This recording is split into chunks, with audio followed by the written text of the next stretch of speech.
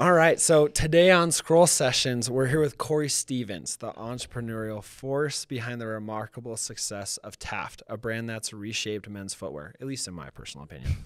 From humble beginnings to an 8-figure business that garnered national acclaim, Kory's journey is a testament to creativity and resilience.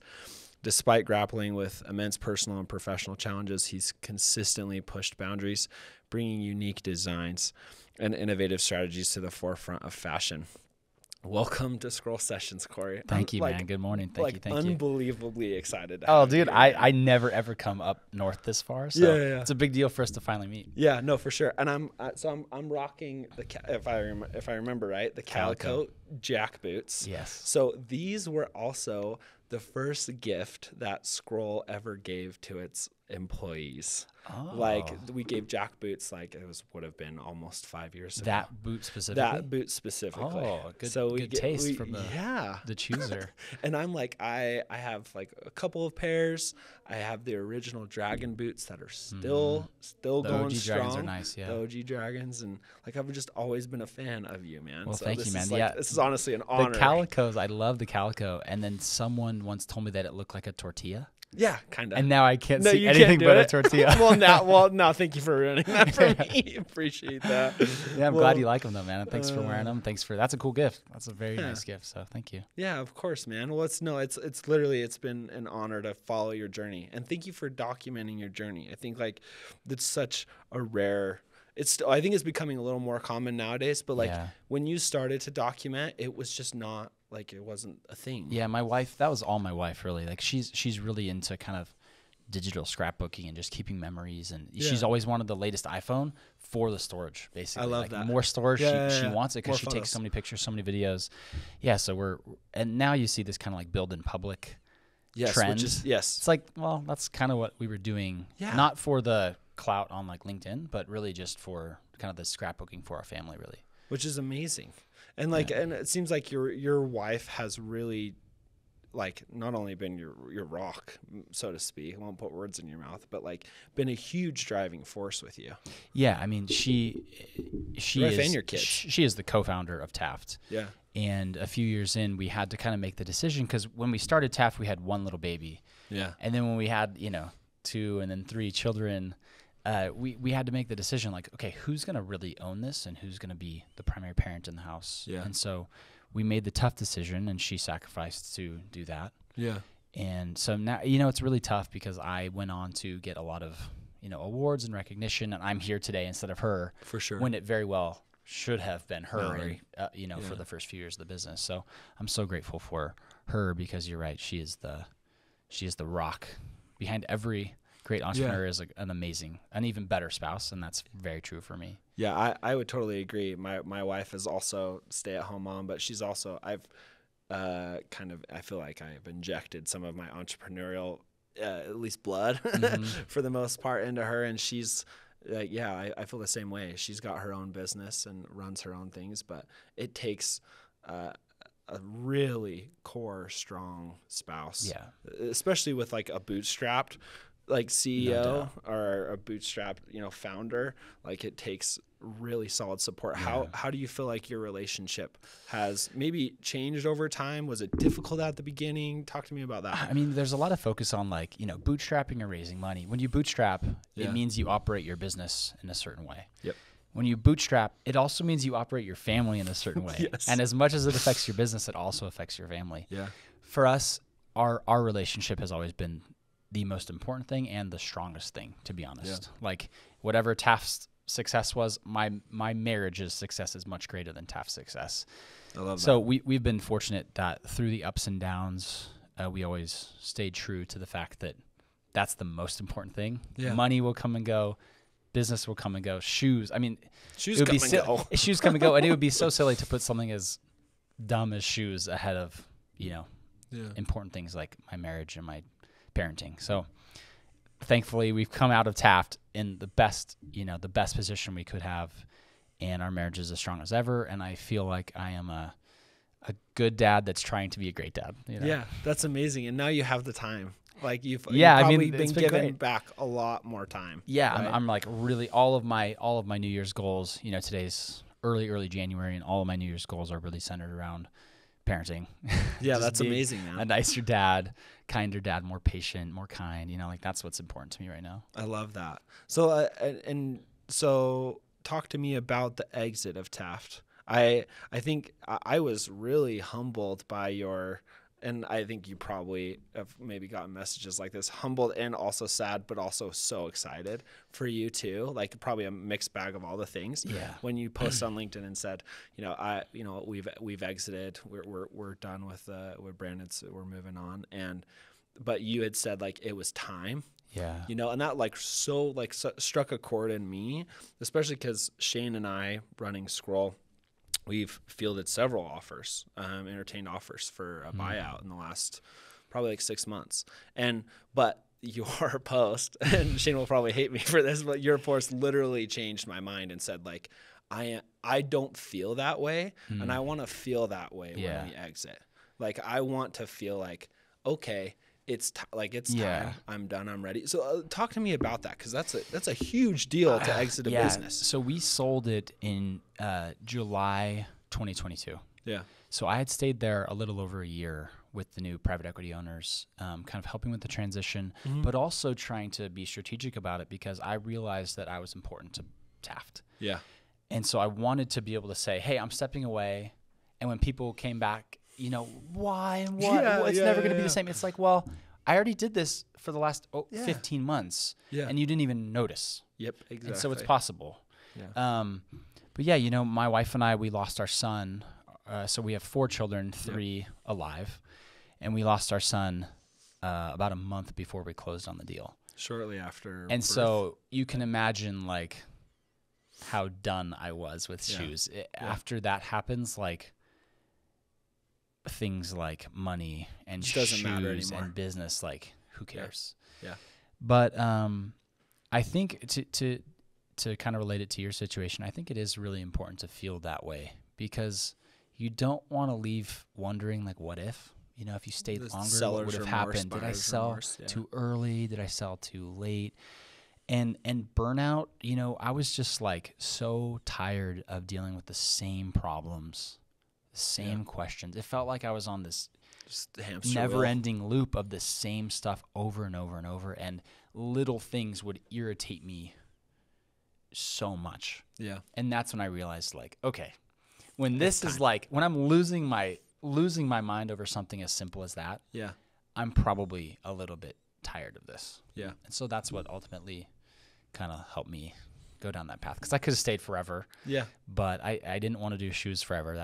I have more important things to do, in my opinion. I didn't really, not that I'm a victim, but I didn't really choose shoes. I didn't like super proactively, intentionally get into that. It kind of just like happened, and all of a sudden I was in shoes. Out of socks. Totally. Happened out of socks. And I never intended to do that. Yeah. And so I think that it was nice to move on, because there's more important things in my life than that, and now I can kind of pursue them. Yeah, and that's amazing. And I think hopefully, exits allow founders to do that, to have, more to do what you want. It's like it lets you have a little bit more freedom around your decision making. For sure. So we can talk. I would love to go back and talk a little bit more about Taft too. Like what led you guys to do it in the way you did it? You built publicly. I know you had a lot of like early customer experiences that kind of shaped the brand and shaped the way you went to market. Yeah. Talk to me just a little bit about that. So like you said, we started with no-show socks. We were solving a problem that I was having. I hated when my socks slipped. I wanted that like no-show sock look, but I hated like the thin stuff slipping off. I'd take my shoes off and be kind of embarrassed. I'd like soak through them with my feet sweat. It was like just a bad experience. And so we went into it solving that problem. And then all of a sudden we were like trying to market socks that you can't see. And so it was like, let's pair them with shoes. So we were buying up, all these shoes we could find at Nordstrom Rack and all, wherever. Yeah. And then quickly people thought we were a shoe company. And so it was like, well, socks are $10 a pair, and these shoes could be, $200 a pair. And so we transitioned to shoes, and you jumped right into the premium price point too. Now they're more expensive than they were, because at the time I didn't know anything about anything really. Yeah. And so we launched, and the shoes were $189. Yeah. And now they're like $275, $295, $315. Yep. Like they're much more expensive. Yeah. So I didn't really know, but yeah, we jumped into expensive. I thought that we had this decision, like we sampled in China. Yeah. And we got the samples and they were fine. And then we sampled in Spain, and we opted to go with obviously producing in Europe because we thought that it's easier to market, a product made in Spain. Because if I say made in Spain, there's these things that you automatically assume about quality. Yep. The factory workplace. And you documented this pretty public. Like, I mean, you went to the factories, you filmed all the process. You were very active in talking about, hey guys, I'm going to Europe. Dude, at the time it was kind of like a little bit more unique too. Yeah. Like a glimpse behind the curtain. Typically the factory isn't shown. I'm showing the people. Yes. I'm introducing you. I'm having conversations with them on camera. You're literally all that seeing their hands make the shoes on the machines. It was awesome, and it was pretty novel. Now those same tactics wouldn't really hit the same way, but at the time, people loved seeing like how their shoes were made at that level of quality. Yeah, for sure. No, I specifically, that's why I bought the Dragon boot at the time that I bought it. The Dragons are particularly nice. Yeah. So, I mean, that's amazing. And then that catalyst, I know you had mentioned on another podcast about your Reddit comment and how that kind of really changed the way you responded to customers. And how did that evolve over time? Obviously, you didn't market the same when you guys started versus, before your exit, right? What evolved and what was the catalyst for that change? I think that Reddit experience that literally changed my life. Yeah. That's the reason I'm sitting here, is that Reddit experience. I think that in the early days, I looked at who I was competing with, and I tried to kind of look like them. We tried to make, Provo, Utah look like New York City. Yeah. We tried to look bigger than we were, and we tried to act bigger than we were. And then what really resonated with our customers was the fact that we were small, and it was a husband and wife out of an apartment. Yeah. And they cared about each customer, and we wrote thank you notes to each order. And so rather than trying to be something we weren't, we just leaned into hey, here's who we honestly are. We're not going to hide away. We're not going to kind of hide who we are. We're not going to try to make you think that we're in New York City this anymore. This is who we are. Let's just be ourselves. Yeah. And that's what resonated. It's just we are not Nordstrom. We are not Allen Edmonds. Yeah. And that's exactly why people bought from us. Yeah. And then I think you brought, at the time, a very unique design and feel and look, obviously on top of everything. Yeah. That really helped you guys stand out. I thought when I started Taft, I thought the business model was the magic. Because at this time it was Greats, Jack Irwin, these early shoe, and Thursday Boots had just done a Kickstarter campaign. And the model was the magic. It was this D2C that cut out the middleman, cut out the wholesale margin. Go straight. A better shoe for you've seen the infographic of the two bar graphs. Yeah. I thought that was the magic, and then all of a sudden people bought our shoes because of the designs, and then all of a sudden it was well, crap, I'm not a shoe designer. Yeah, I better figure I had this a out. couple good ideas. I don't have hundreds of good ideas, and so suddenly it was what I thought was the magic wasn't what was special. It was the actual design. And that's what I ended up doing all the way until I left. I never let go of that because the design aspect. That was the magic. And I felt like I had a unique, I was super tuned into what the customers wanted. And so I just did that forever. Yeah, that's amazing. How, what did your ideation process look like? Well, it wasn't. I know you documented some of it, but but people some brands are wanting to hire me as a shoe designer, and I'm that's amazing. Look, did I do it technically? Yes. Am I a shoe designer? Absolutely not. Yeah. So for me, it was literally I would have an idea, and it would be words. It would be bullet points, not sentences quite, but just bullet points of ideas, and then I would take those, and I would try to draw a little bit. But I'm not an artist. I can't I follow a number of great talented shoe designers, and they're at dinner, they're sketching. And they're sketching on the table at a nice restaurant. I can't even do that. Yeah, mine would look no better than yours, to be honest.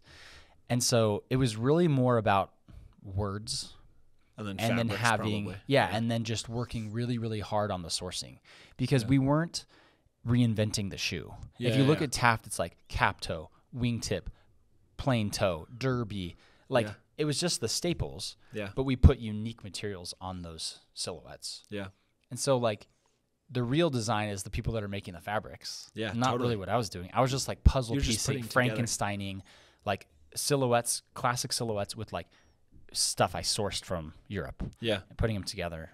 So it was more like, honestly, words and emails than it was like me drawing stuff. Sometimes it was, but... Which is cool. Like, I mean, it's just a different way of doing it. And like, I know you had spoken openly about, I can't remember what the shoe was, but it has the chain.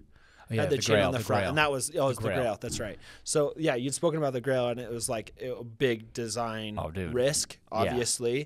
And it was a risk that more or less didn't necessarily pay off. Didn't work out. Right? Right. So like compare maybe the risks that don't pay off to the risks that have. Like, what made you decide to go in that direction? Man, I think early on there's a boot called a Troy boot in ochre. Ochre's like the color of your jacket, kind of a little bit lighter. And we had some friends over, and we had the samples in our living room, and a handful of friends were like, I like that one. And so me and my wife thought, this is the one. We need to lean into this one. Yeah. And so we were ordering like 100 pairs or 200 pairs maybe at the time. We decided to order 600 pairs of that one. Like real risk. Yeah. Because we thought this is going to take off, yeah. And that also didn't hit. Yeah. And so it was a good lesson to learn, because like a few the vocal minority does not necessarily speak for the people that are going to buy majority. Your shoes. Yeah. And we also learned that it's really easy for someone to give an opinion when you ask for it, but it's very different for them to actually pull out their credit card and spend their money on it. Yes. And so we realized we had to take all the feedback with a big, huge lump of salt. Yeah. And realize that, founder intuition plus customer feedback plus like industry insights all together can help inform product decisions. But like any one of those individually is not going to lead to a good thing. And so the Grail shoe, honestly, I made a sample and I posted on Instagram right before this big award show I was attending. And it was like a left or right. Yeah. I had one Grail shoe on one, and it was the Jack shoe and Tux in the other. Which one? And people lost their minds about the Grail shoe. And so I was like, all right, this is it. This is going to be amazing. This works. This is my customer feedback. And we actually did it, and it didn't hit. Yeah. So I learned some expensive lessons. Yeah. But but that has helped shape the rest Totally. The rest of the time from there. I think the consistent thing is that even from the very, very beginning, when it was shoes in my living room, all the way to the end, we were always actively seeking feedback from customers in any setting. Focus groups, Instagram posts, Facebook private messages. Like, we were always looking for feedback, and that is one of the things that made us successful. Sometimes it steered us wrong. Yeah. But for the most part, that's why our product was special. Yeah, and that's, I think, I mean, in that podcast you did with Mark and Trevor, like, that was your number one piece of advice, right? Is listen to customer feedback, man. I think it's so important. It's interesting to know that, like, it seems so intuitive, like, to listen to customer feedback, but like me in the agency world, like, it's very rare to find somebody who's like actively doing that. Like, we have to suggest all the time, like, that this is part of the process. It's built into our process. It's built into how we go to market with our customers. And but it's so unintuitive to people. And granted, the audience that we work with is a little bit different than e-commerce. We work with some e-commerce clients. We're getting to that a little bit more, but it's different. But anyways, I just listened to a great short from John Oliver on management consultants. Okay. And I was just thinking, like, it's so insane. Was this when you're talking about McKinsey? Yes. Yeah, I didn't want to like say. We can call out McKinsey. Yes, it's fine. I just have a few friends that were there. But when he's just destroying McKinsey, but it made me think, like, it's so insane that we think that outside consultants that have no idea about our product, our audience, our business, we rely on them, and we pay them tons of money to airdrop into our business and tell us what's wrong. Yeah. It's the customers know more than a consultant. Yes. And if you spend the time, like a great consultant would just talk to all your customers. Yep. And so that video made me think, like, oh my gosh, like, how insane is it that we think that these random people that don't know anything about our industry, our product, our audience, our history, we rely on them so trustingly to tell us what to do, when in reality our customers have all the answers. Yeah. If you'll find them where they are. And take the time to do so. Totally. It's way harder than just like an individual in your office for 6 weeks. Yeah. But customers have all the answers. Did you feel like there were times where you were ever relied on consultants at Taft, or was it always internal? Did you always? Gosh, that's a good question. I feel like there have been, I think there's a couple examples. One is like I get hit up, I'm sure you do too, like industry insights at the beginning of the season, like trends. Yep. Those never ever are real. Yeah. like they're doing research and they're doing some polling to figure out like, hey, this is the new hot color. Yep. Floral in mint green is like the new hot thing. Like look at Louis Vuitton did it in this one dress. Yeah. This is what's hot next season. Off. Yeah, like that actually, in my opinion. Well, I think and especially in fashion, means nothing. Like you have to lead your customers there and convince them that that's what's next versus like listening to some random person that's probably trying to get you to buy an expensive survey that they did. Yeah, totally. So that's one. And then the other thing is when we started getting closer to acquisition, we were talking to investment bankers, we were talking to industry experts, and I just found that they were all wrong.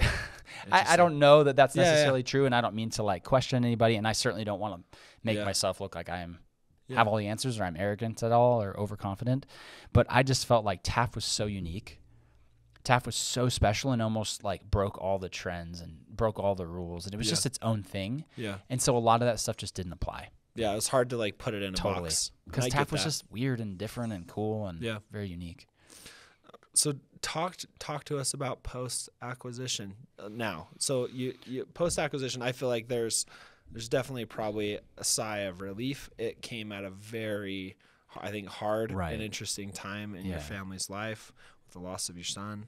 And I just feel like just talk us through the emotions of that a little bit, because like I can imagine exiting probably with a life-changing amount of money. I won't ask what it was, but like I assume it was a significant amount of money that's life-changing. And at the same time, loss of your son. Right. I knew I was going to work there afterward. Yeah. And so I had this experience where for 15 months I was publicly the founder. No one knew about the exit. Yeah. And so publicly everything was the same. Internally, everything was very, very different.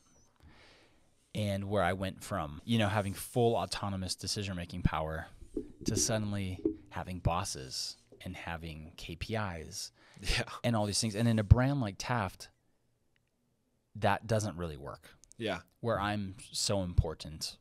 I'm a critical piece. And so publicly, no one knew about the acquisition, and no one certainly knew about the change in structure and ownership. And so I was being relied on to publicly go make these videos and talk as the founder, which I will always be the founder, but I will not always be the leader there.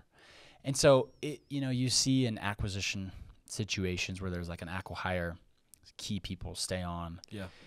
It usually doesn't work out for a long time. Yeah. 3 months, 6 months, 12 months maybe. But the culture shifted. It's tough. And we were lucky to have something really, really special. Like Taft was magic. Yeah. Taft was family. We loved each other. I had them in my home as often as I could. I would be happy to go to lunch with any one individual. Like every single person was a rock star. Yeah. And suddenly, that just wasn't the case anymore. Yeah. A lot of people got let go. A lot of people left. And all of a sudden I found myself feeling a little bit stuck in a situation where I didn't have the power, yet I was still looked at publicly as the guy. Yeah. And then behind closed doors, I just wasn't the guy anymore. Yeah. And so it was really tough. I think that I've equated it like, to my wife. It's kind of like having a child and then hiring a babysitter and then watching that babysitter parent your child like in perpetuity. Yeah. It just doesn't work. Like they don't know your baby like you do. Yep. You know all the little tricks and tips and quirks and things. And so, eventually I stuck around as long as I could, but I knew that it was the right time. A lot of things had happened behind closed doors that were unexpected and weren't, just were so unexpected. Yeah. And to no one's fault. Yeah. But it was time for me to, again, back to our earlier question, I just felt like so over it. And every day was kind of agonizing. I woke up just dreading work. Yeah. And that's just not a place to be. Life is way too short. Yeah, life is way too short for that stuff. Yeah. And you've been so open about like your mental health, even before all the acquisition stuff. Right. Yeah. It's always been a part of the brand. Yeah. It's always been a part and tied into the brand. You feel like it's benefited? At least I feel like it's benefited. Do you feel like it's benefited the brand? You feel like it's benefited you? We decided early on, because we went from like 0 followers on Instagram to like 300,000-400,000 really fast. And so I realized, and this is kind of pre all the iOS changes, and like when you had followers and you could access those followers. Yeah. You didn't have to pay to get in front of them. And so we had hundreds of thousands of people that we could access. And it was like, yeah, let's sell them shoes, but also let's do something way more important. Like, let's talk about mental health. Let's talk about, honestly about life and things. And so we decided that we were going to make content. I mean, I would make videos telling my story and like, totally. And it's really odd on a shoe company's page, right? Like, I don't know of any other shoe company that does that kind of thing, but that's why people thought Taft was special. Yeah. I think the business benefited. Recently, I heard someone say that shoes have nothing to do with mental health, and I couldn't disagree more. Everything has something to do with mental health, and it doesn't matter what product you sell. Like, I could make it about mental health. Yep. So I think the business benefited. I think I've benefited in that there's thousands and thousands of people that hold me accountable. Yeah, it's almost like therapy.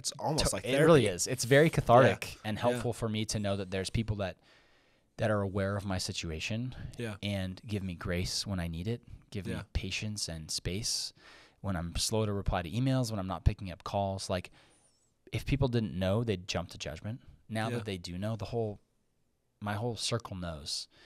And so I'm given the space and the support that I need. And so people love to say, it's so brave, it's so helpful. It's like, well, it's no more brave and no more helpful to anyone else than it is for me. For myself. Right? Like, it helps me the most. Yeah. And so it's not completely selfless. It really helps me a lot. And it fortunately benefited the business in some ways too. Well, and you've been, I think, more than open on LinkedIn about everything that you've been through with yourself, with your family, going through. And kind of like looking back, what was the catalyst for you to start working on your own mental health? So I know you had the, I don't want to say this is the catalyst to start working on mental health, but like you had your viral LinkedIn post, right? Where you talked very openly about your Entrepreneur of the Year award, and then the next day checking yourself into the hospital, right? I mean, I remember growing up, I'd go to therapy and psychiatry appointments at UCLA. That was a great, they were kind of, I was like 14, 15, and my mom would drive me there. And so I've been working on it for a long time. Yeah. Unfortunately, not really making any progress. And I think that as I've now gotten married, I now have 4 children, like, the stakes are higher. Yes. And if catastrophe were to happen, it affects more people now than it ever would have before. Yeah. And so I do feel this pressure to like desperately try to make progress somehow. Yeah. And talking about it is one little thing that I've done. I've explored if there is a treatment for depression, I have tried it. Yeah, you've been open about even your ketamine. I've spent treatments, right? Any money I made from Taft, I've spent most of it on crazy exploratory treatments for mental health stuff. And so for me, it's really about, I need to be there for my wife. She has lost a child. Yeah. Losing a child and a husband would be devastating. Why would life continue after that? Yeah. I need to be there for my children because they lost a little brother. So, I mean, dude, like, it's weird because I speak so openly about it. Yeah. And I'm like an advocate or whatever you want to call it. Yeah. Like, I don't mean to scoff at that. Yeah, but no, but it's like, I see, like, over the last few weeks, I've seen, like, mental health advocate. It's like, what does that even mean? Yeah. Like, I'm just talking about it's my I'm struggles. just, and the weird thing about this is, like, like, I don't know how to do your job, But once you know how to do your job, you could teach it. Yeah. And, you know, like someone that's advocating for cancer, typically they've like beaten it, right? Like I am in the middle of this. I am no better or more progressed than any other person I'm trying to help. And so it's kind of weird because I'm like, I am actively struggling and in the trenches with everyone that's resonating with my content. Yeah. So I just want to be really clear that like, I don't have this figured out. I haven't beaten it. I'm not beyond it. Yeah. I'm hopefully making a little bit of progress. Some days I feel that. Some days I feel like I'm taking steps backwards. But it's real. But you're real about it. And I think like, totally. I think, I mean, I do feel like, even though you maybe don't feel like you're an advocate, I feel like you don't have to beat it to be it, if that makes sense. Yeah. You know what I mean? And I'm sure you get told this all the time, but it's like the documentation process and your risk and your ability to communicate what you're going through, I think will save way more lives by you not doing it. Yeah, I think like my feeble, imperfect attempts to at least try are more helpful than not doing anything. Yeah. But at times I do wonder, like, what does this do? Yeah. You know, like, it resonates. Yeah. And people are like, thank you. But I just can't help but feel like, what does it help for me to tell people that I'm depressed? Yeah. But clearly it helps people. But I don't know. Yeah. That wouldn't really help me, but some people are helped by me sharing my story and being honest about the fact that I'm with you. I'm arm in arm in the fight. I'm in the versus fight some sort of leader trying to pull you up out of it because I'm down there with you. You know, and I just sometimes I feel like kind of imposter syndrome about it because people are like, you know, I've like kind of gained a little bit of following or influence in the space, but purely I'm struggling. Yeah. You know, and typically you'd think that some super thought leader and super smart guy, a doctor, a therapist, like I don't have any of the qualifications to talk about it, and yet people turn to me for help. And I'm like, I'm trying to help myself. I don't really know. But at the same time, I am an expert. You know, I've learned. I'm not qualified to give official advice and counsel, but like I know everything about this, and I can help. And I try to do that by telling my story. Just share your personal experiences, man. And I think like, it's definitely, it's affected me, and I don't particularly, and I haven't ever struggled with depression, but mental health, you know, definitely runs in my family, and I've seen the effects of it firsthand. And it's not something that, it is a journey of a lifetime. Yeah. I don't think it's something that it's not something that heals like fully, you know, it's just something that I think like, you work on, and it's something that you take every single day. Yeah. You know? Do you remember I don't really see it anymore, but do you remember the game Temple Run? Oh yeah, totally. Yeah. Okay. So you know how you could like go forever and one little hiccup and like the monster thing gets you? Over. That's how I feel. Yeah. It's like, this is the journey of a lifetime. I am on my Temple Run, and if I miss my workout, or if I don't go to sleep on time, or like one little stumble and I'm consumed. Yeah. And so I just feel like it's a lifetime of just staying one step ahead of this darkness, you know. And it's a long journey. It's a marathon. Is there anything that you're doing now that you didn't do prior that you feel like is helpful? Like any practices that you're putting into place? I think that you haven't before. Over the last while, I've really, really, really focused on sleep. Yeah. I think that sleep and hormones and nutrition are kind of like the basics of life. Yeah. Like we sleep whenever we want. We wake up irregularly. We eat whatever is in front of us. Our hormones are not checked. You know, they don't get regularly checked on blood work. Like, how can we expect our bodies to function well when we're not? Like, I drove a diesel vehicle here. Yeah. If I put normal gas in that car, it's not gonna work. It wouldn't work, right? Like, engine's gonna seize up. The engine's gonna seize. Like, our bodies have these needs. And yet we turn to medications and all these crazy things. And it's like, well, I'm kind of back to, I've gone all over, and I'm kind of back to the basics right now, focusing on sleep, hormones, diet, exercise, sunlight, just kind of the more basics of humanity right now. And I'm trying to really dial those things in. I found out that I have sleep apnea, which I'm really working on treating. So I've tried a lot of things, and I feel like right now honing in and dialing in the basics are going to be kind of like reset your foundation. Like no matter what medication you take, like no pill is going to overcome bad sleep, bad diet, lack of exercise, lack of sunlight, lack of communication and connection with people. Yeah. So I'm focusing on those things before I start turning to the more creative things. Yeah, no, totally. It just resets your foundation, especially post exit, and hopefully the post exit, I think, is a big weight off of your. I don't know. I'm bringing all this stuff up. I thought it would more. I thought it would more, to be honest. I think it will over the next year. Yeah, like that's ebbing and flowing depending on how I'm doing. But I think that, you know, people always say money doesn't buy happiness, and I do agree with that in some ways. Yeah. But money definitely gives you access and the ability to do really cool things. Gives you time. It gives you freedom. It gives you the ability to like pursue hobbies and interests. Yeah. Like I think a lot of the world, I mean, almost all of the world does what they have to do. Yeah. And I'm fortunate to be in a position where I do what I need to do. And it's a subtle difference, but in my situation, especially regarding my kind of suicidal ideation and my mental health struggles, it's a real blessing to be able to focus on. Have this. Yeah. Yeah.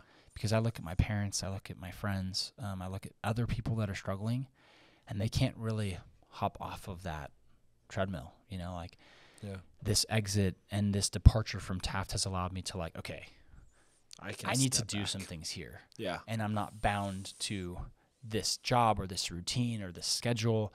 I need to do what my body and my mind need right now. And so I'm so grateful for all of it, because I'm learning a lot of things about myself, and I'm hopefully on a path to some progress and feeling a little bit better.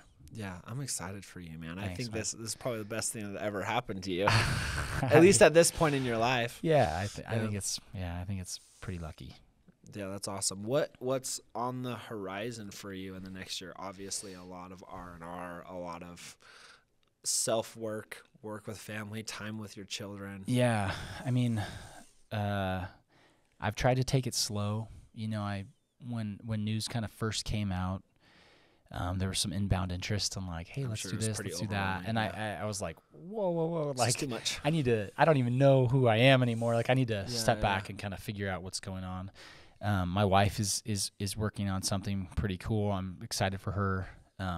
Is she going to get a chance to get back into it a little bit now? She's working on protein popsicles. Cool. And she's me times 10. She's just incredible. And so I'm so excited for her on that. I'm working on something with my best friend. So I'm really excited about that. Yeah. So there's good things happening. But at the root of it is like, I'm trying to be a better dad and a better husband and take care of myself and pursue these. You know, my wife's doing that. I'm doing this thing I'm excited about. So I don't know, the future's still unfolding and it's still progressing, and I don't really know what it's going to materialize to, but in the meantime, I'm just focused on trying to get a little bit healthier. I love that. And also tackle your flight anxiety too. Which is literally on the way here. Yeah, talk to me about this. Oh my gosh. I mean, even talking about it, my heart. I'm sorry. No, it's all good. It's really good. Like I listened to a podcast, like a flight anxiety meditation this morning. Yeah. See, I'm sort of mad because but I on the way here, I kind of like drove by the airport.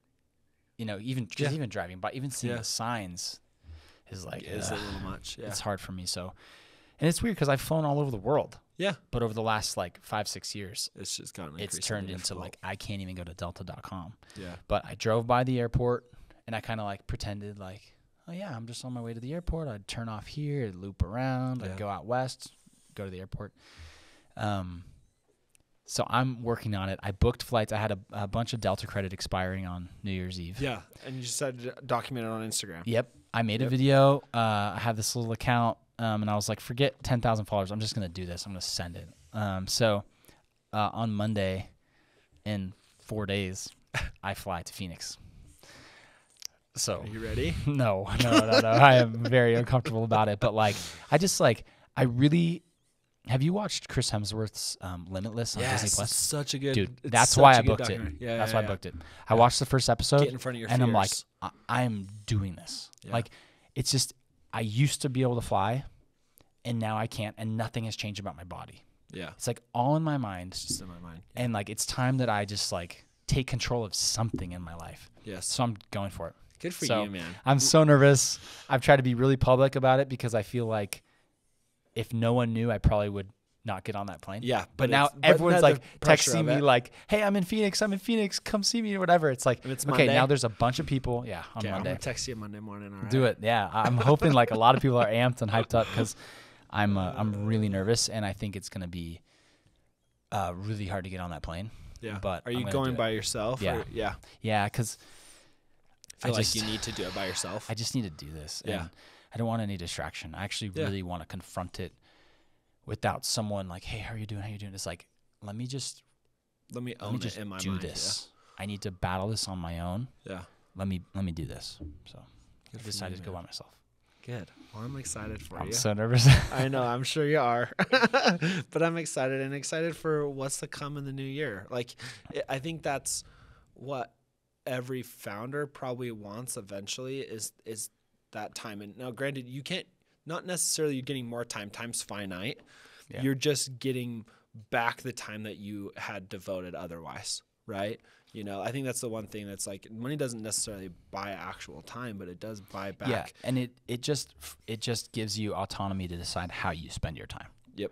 Or like for me, like I wake up every day at 5:30, and I go to the gym for longer than most people go to the gym probably. Yeah. And I couldn't do that if I were like working at the post office. Yeah. I can't. Yeah. You know, I can't take my kids to school if I have to be in Salt Lake at 9 a.m. Like. It's just these things that it doesn't buy me more time. It doesn't buy happiness, but it lets me control how I spend my time. And that's been like a massive blessing for me right now. Oh, well, good. I'm so glad. Do you feel like you're going to spend any more of that time on your house? You've done some fun things in the house, haven't you? Yeah. 2 full years of stuff. Of renovations. I love working with my hands. I built our scroll sign. I'm actually a finished carpenter. Yeah, I was gonna say a guy that wears that jacket knows a thing or two around like a tool belt. So I love working with my hands. For me, it's gardening. Oh, okay. So gardening. I'm not super handy. Okay. But man, my yard, I do love. So like my rose bushes, my peonies, like there are some things I'm obsessed with. So like spring, I can't wait. That's like because all of a sudden like the world turns on again. Yeah. And I'm excited for that. So when spring rolls around, that's where I'll be. I'm stoked for you. Well, I'll definitely text you because my wife and I love our garden as well. I grew up in a family that had a very large garden. I was just always taught to, we work hard, we work with our hands. Like that's, even though it's kind of funny I say that because both my parents are in the medical field, which is definitely working with hands too. For sure. But like working outside and getting dirty is like really important. Yeah. And so we've taken like our own garden space, and we have lucky enough to have a corner lot in a cul-de-sac, which is nice because you have this big wide open space. Yeah, is your yard kind of shaped like that? Yeah, it's like shaped like that, and then we have this big corner in the back, and so we moved into this house like 2 years ago. It's been so fun building this garden in the yard. Awesome. It's awesome, like having to do all the sprinklers myself, put in the drip lines myself. And see, I don't know how to do that. Yeah, but I know how to plant seeds, but yeah. Someone else did the sprinklers. But that stuff's fun, and the planting and watching all of that come to life is so amazing. It's amazing. It's super cool, especially for for what is considered like such a little, honestly, like a little investment in terms of like buying seeds. Like, it's not that expensive. It's like sunlight's free. Nothing. Exactly. Seeds are a couple bucks, and the water. Find excess water from cooking or whatever. Use it. Yeah. So it's been so fun, and we do kind of a pizza. We love making homemade pizza, so we do kind of a pizza salsa garden. But we've mixed in this last year. We did flowers throughout the garden, and that was so cool. That just like brought everything else to life. Well, we have a hillside of wildflowers that we're doing, and it's amazing. That's awesome. And pizza. Give me the quick 30 seconds on like what do you cook on? What do you do? We do an uni. Okay. We use an uni. We've done some stuff that's like over actual fire, but we use the gas one because it's just for convenience so sake. Much faster. Yeah. But I love using my Traeger. We love using the uni, but we'll do my wife's favorite one that she likes to make. Have you been to Cetabello's in Salt Lake? Oh, dude, everyone tells me about that place. I've never been because I don't come up north. My Cetabello's Pizzeria 712. Yeah, okay. I go there all the time. Or Pizzeria Limone. Very, very similar. But like they have, Cetabello's has this, I think it's called the Amelia, but it's like a white sauce, blackberry, basil, what's drizzle, the vinaigrette? Yeah, balsamic like a vinaigrette. or something? Yeah, balsamic vinaigrette or like a fig vinaigrette or whatever. And we've recreated that, and she added corn and added a couple other things, and it's so good. Dude, with fresh mozzarella. I just got a Gosney Dome. Gosney Dome's awesome week and a half ago. Yeah. Set up. I gotta use it. yeah. You gotta use it. And then get some good tomatoes in the garden. That'd be crazy. Like our fresh basil. Yeah. Would be dream. Yeah, we planted last year. We planted Roma tomatoes, and then we planted 2 other kinds of tomatoes that are specific to the Napoli region of Italy, and I can't remember. Probably. Yeah, San Marzano. Yeah, that's right. San Marzano tomatoes, and we made some homemade pizza sauce and all sorts of stuff this last year. Canned a bunch of pizza sauce, and so we're excited to use it this year. That's cool. But only guys that wear that jacket can can, man. You can't wear that jacket if you don't know how to can. It's really from my wife. It's really, really, really from my wife. Well, Kory, thank you so much for the conversation today. Really appreciate it. Thank you for sharing your story. I want you to know, at least for myself, it is inspiring. I've been inspired by your story. And not only that, but just the way you've shared it has been, even though you're continuing through the struggle, sharing that has been moving to me. Thanks, man. Thank you. Yeah. If people want to connect with you in the future, where should they find you? My LinkedIn is very, very backed up right now. I have thousands of messages. So LinkedIn is great. If you leave a comment or something, I'll definitely see it. And then Instagram, Kory Stevens, Kory with a K, Kory. I'm on Instagram a lot, and I won't give out my phone number, but I'm very accessible. I'm not hard to reach, so I'm not like a famous person or something. I'm not like a you have my phone or number. Yeah, you can find me. Yeah, I love it. Well, thank you again for being on us today. Really appreciate it. Yeah, thank you, dude. I'm also a quick plug, man. I'm pumped. Acquisition offers. Yeah, I know you felt like you're not ready. Yeah, but that means good things are happening. Yeah, take it as a huge compliment. Because your industry's hard, yes. And if that's happening, then things are going well. Yeah. So keep it up, man. That's super exciting. I love the podcast. I love all the content I see from you. So congrats and keep going. Thanks.